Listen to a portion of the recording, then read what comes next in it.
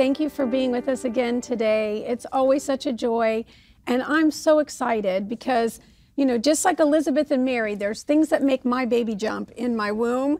And I am with someone who loves Hebrew roots and the calendar and the feasts. And so my baby's jumping. I don't know about his, but Dr. Ben Lim, thank you so much for being here today. Thanks for having me, Miss Jen. This is awesome. Yay. Thank you for just your yes to God and your life and your ministry and just all the wonderful things.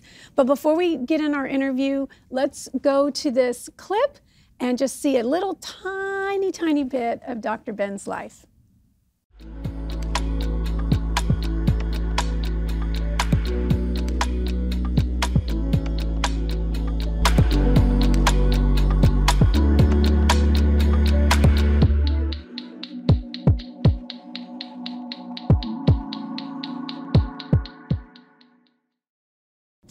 Well, I hope that everybody will find you.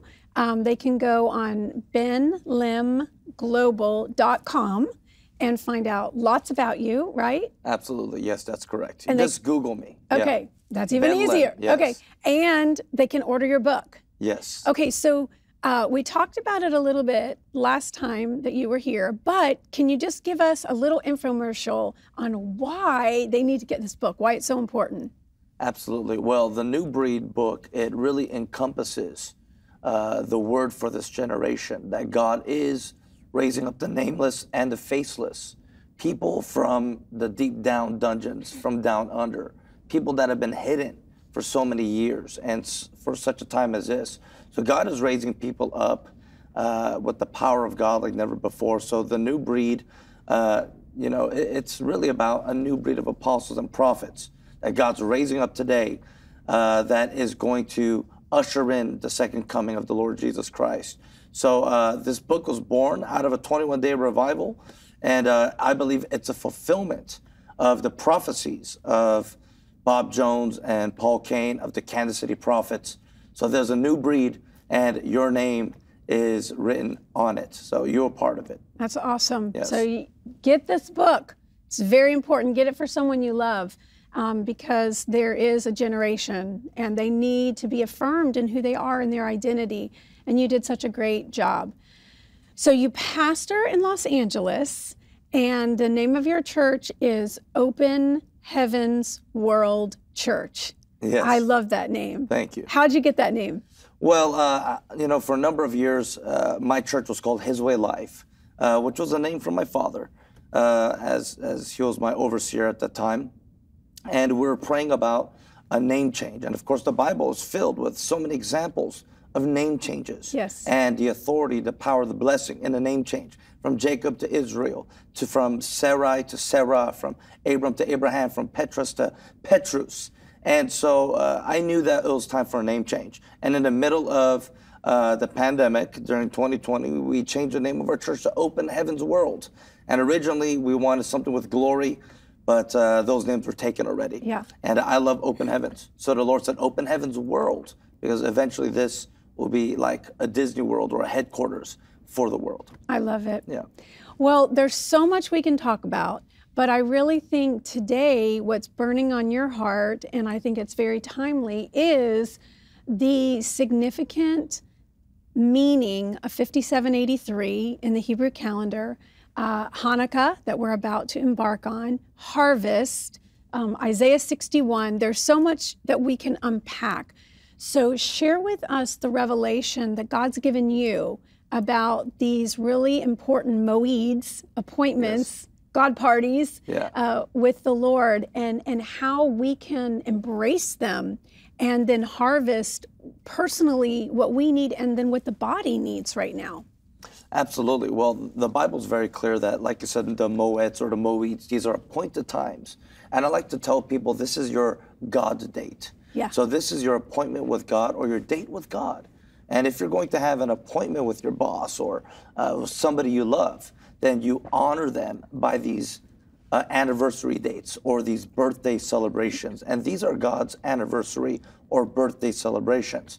And a big one coming up, of course, is Hanukkah. We just passed the 10 days of awe with the month of Tishrei, and now we're stepping into Hanukkah, which is not one of the 7 biblical moeds, but it's still a moed. And again, it's like the 8th moed, an 8th, which means not of this world or from another world, from another realm. So it's important for us to celebrate because these are times of feasts. These are times of harvest. These are times of agricultural harvest and the ingathering of souls and saints. So I like to call these time portals because this is a portal in the time realm that's opened up, that accelerates, and everything begins to accelerate. And how you approach a time portal will determine your quantum leap effect. Wow. So there can be quantum leaps, or you can just be stagnant. You can just have 1 to 1 or 1 to 3 return.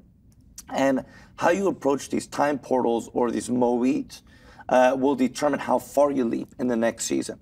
So Hanukkah, of course, is the Festival of Lights. And I believe that even as we end 2022, there's going to be a big bang. There's going to be big celebrations, fireworks. There's going to be big victories in the political realm and the governmental realm. There's going to be big victories. So I believe that even as this year, 2022 ends, there's going to be fireworks. But of course, we're also already in the Hebrew year 5783. Right. And we're about to shift into 2023. Now, this is the most important year of our lives.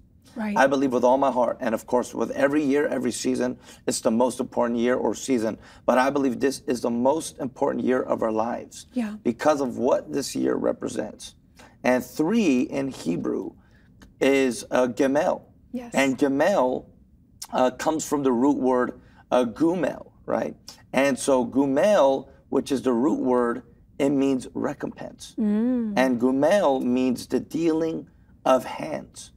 So this word gumel, which is the root word, it means recompense and the dealing of hands.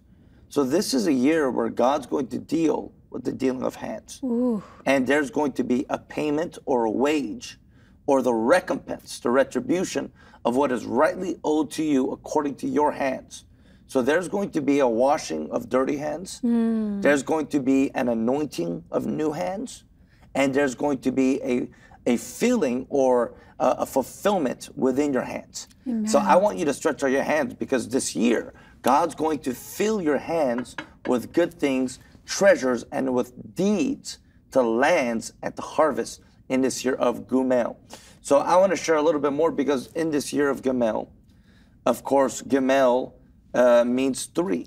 And Gimel, it also means 3, which also means camel. So this is the year of the camels. Yes. And this is the year where the camels are coming to the church of the great transference of wealth. So the camels are coming, bringing provision, supply, and bringing resources. Riches and treasures. Riches and treasures, yes, Isaiah 45. Yes. So I believe that this year is the year where we're going to see the camels come. And again, Gemel in the Hebrew alphabet, it's shaped like a man that's running. Yeah, running man. And the running man, Yeah, yes. yeah. And it's not walking, it's running. Right. And it's also shaped like a foot. And that's why my foot is hanging out like this now. But it's shaped like a foot. Or a high heel. Or high heel. There it is. Yes, high heel. Or boots or sandals, flip-flops. But it's shaped like a man that's running or a foot. Yeah. Because I believe God's going to kick the devil in the teeth. Woohoo! Yes. And God's going to kick the devil in the teeth. And not only that, but your holy feet or your big feet are going to walk in lands and places that you've never been to. So this is a year of dominion. Yes. Because the Bible says wherever the soles of your feet touch, naturally and spiritually, you're going to own, possess those lands. So this year, we're going to take dominion in governmental spheres, in agricultural spheres, media, in Hollywood, in family. So this is the year of the comeback.